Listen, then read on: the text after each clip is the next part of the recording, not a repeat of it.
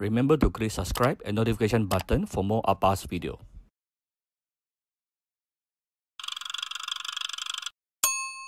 Cooking Appa. Hi, this is Cooking Appa. Not sure if you can hear, it is raining like cats and dogs outside my condo. And today the whole day is so crazy though. Daytime it is so scorchy hot. But now it's actually the evening, it started to rain. Oh my god. So anyway, today I decided to cook something more appetizing and more soothing for my family, which is I'm going to make a fish slice soup. Okay, so I have actually two. I was told these are a small snapper. Actually, it doesn't look like snapper to me. It looks a little bit more like golden threadfish. Anyway, I have two small snapper here with me, and these are the fish slices. Actually, these are I slice it from siakap fish tail, Barramundi fish. If you want to know where I normally buy my fish online, I will leave the link in the description. And also we have some tomato chunks, spring onion, and ginger slices. And I may be putting in some tofu later. I will decide later, because this thing, the whole thing, more importantly, is actually the soup. Yeah, the fish soup, nutritious fish soup. And of course, we are going to use a chicken stock to cook the fish soup. I always advise you all to always use a soup to cook a soup. So today I'm going to use chicken stock to cook a fish soup. How do I make chicken stock? It can be done in 2 seconds. And I'm going to make use of my Cooking Appa chicken stock powder. So what you need to do is prepare one big bowl of hot water, and you just add in approximately 1 teaspoon of my Cooking Appa 100% natural chicken powder, and done. Chicken stock is ready in 2 seconds. If you want to know how to buy, I will put the link inside the video description as well. It's available in both Shopee and in Malaysia and Singapore. Give a little bit of oil here. So once you have heated up the oil, you're going to put in the 2 small fish. You can use any fish you have. Preferably white meat fish like snapper, grouper. Get a smaller one so that it's not too expensive, because later we are going to smash the whole fish. So you don't want to use something too expensive. I would suggest you to use a smaller snapper. Okay, this is after another 1 minute plus.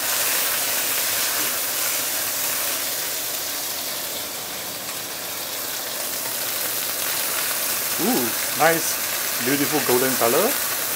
You want to char, you really want to char the fish, so that you can have added flavor. The char itself will add flavor to your dish. Yeah? Beautiful char. So I have fried my fish for approximately 4 to 5 minutes. Smash the whole fish.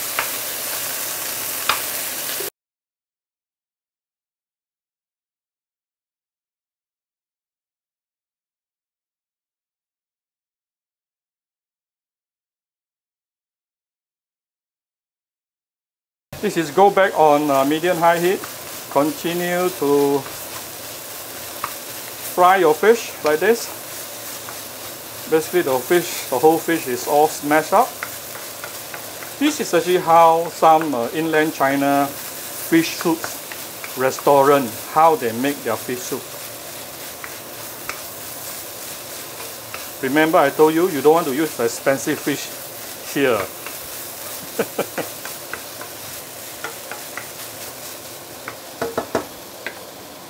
Okay, so you're still on medium-high heat. The next thing, I'm going to raise the heat even further, medium-high heat here. Next thing is to add in the chicken stock. And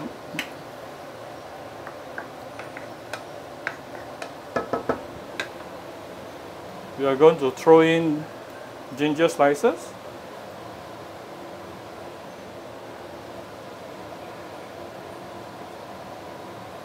Spring onion and tomato, we'll leave it later. So I'm going to bring this to a boil and let it boil for a couple of minutes. Meanwhile, let's go and marinate the fish slices. Let's marinate our fish. Let's give it a bit of salt, fine salt, yeah.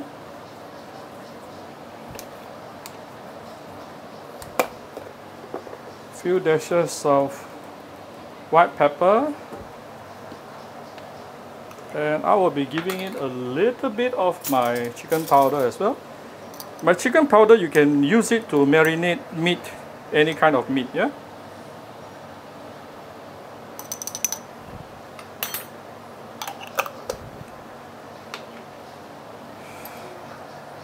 Next thing, we will put in some starch solution.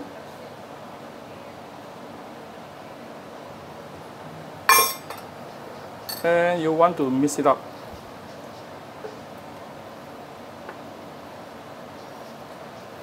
So the starch solution here is going to help to make your fish tender. Ooh, look at the orangey fish oil. This is the fish oil. Oh, nice. I never bought this kind of fish before. Oh, the fish oil is beautiful. And fish oil is very, very good for our body, especially for our kids, okay? So this one we have, it has been boiling for the past about 5 minutes. Take note, it must be boiling, not simmer, yeah? Look at this is boiling. So at least medium-high heat with beautiful fish oil. These two fish, I actually bought it from the little seafood truck on every Friday. I was told on other days he's actually in Cheras.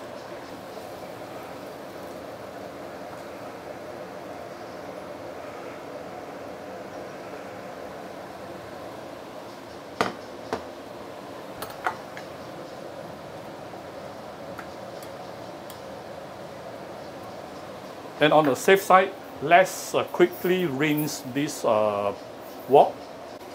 Just want to make sure there isn't any smaller bones inside, yeah? Then we can actually take out the fish bone and pour the fish soup back. And let's raise the heat. And now I'm going to put in the spring onion.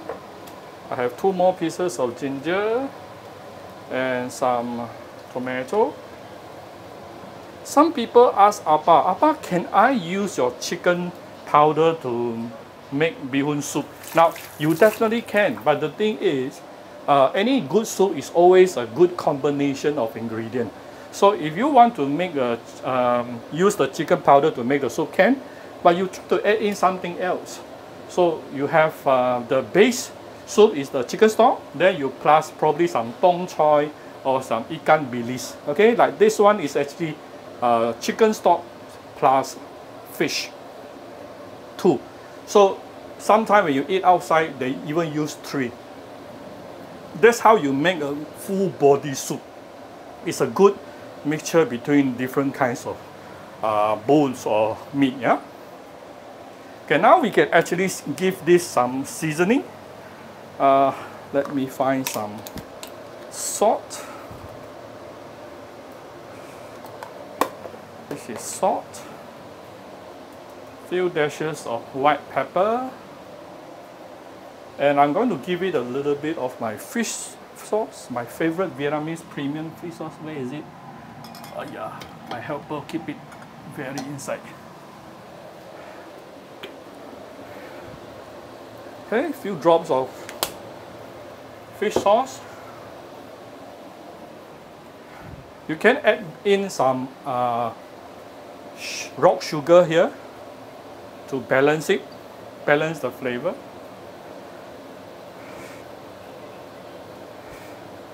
Alright, next thing I'm going to put in the fish, but there's one important step in order to keep your fish tender, which is to lower down the heat, to let it simmer. Do not let it boil, yeah? Let it simmer. So allow your fish to cook in a simmer situation. So this, it will give the heat slowly to the fish. Then your fish can remain tender. This is another trick. Huh? And you only need to cook the fish, probably simmer it for approximately 1 minute, 1-2 minutes maximum. Then it will be fully cooked. Once it turn, the whole thing turn whitish in color, you know it's cooked already.